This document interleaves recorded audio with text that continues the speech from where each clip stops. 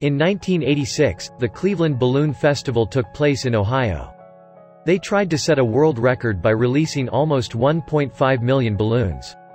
This fest was put by the United Way of Cleveland, a charity organization. They wanted to do it for publicity and fundraising.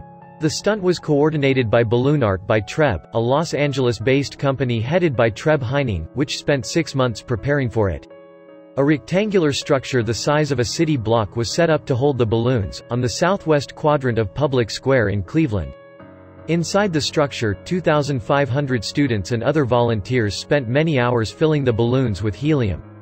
United Way originally planned to release 2 million balloons, but eventually stopped at over 1.4 million due to bad weather.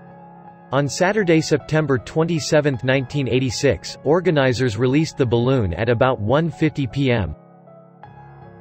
1.5 million balloons rose up from Cleveland's Public Square, surrounding Terminal Tower, moving towards sky.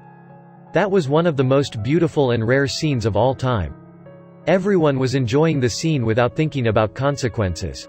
Organizers believed that the balloons would eventually run out of helium and fall back to Earth where they would biodegrade. The event was intended to be harmless, but the balloons drifted back over the city and landed in the surrounding areas, which caused a lot of accidents.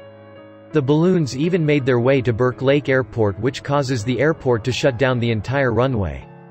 It also caused a lot of injuries. The organizers and the city faced lawsuits seeking millions of dollars in damages, and cost overruns put the event at a net loss. After that, no one ever dares to perform a stunt like that. In 1988, the Guinness Book of World Records recognizes the event as a world record, largest ever mass balloon release. If you like this video, then don't forget to subscribe to our channel for more interesting videos and leave the future video suggestion in the comment section.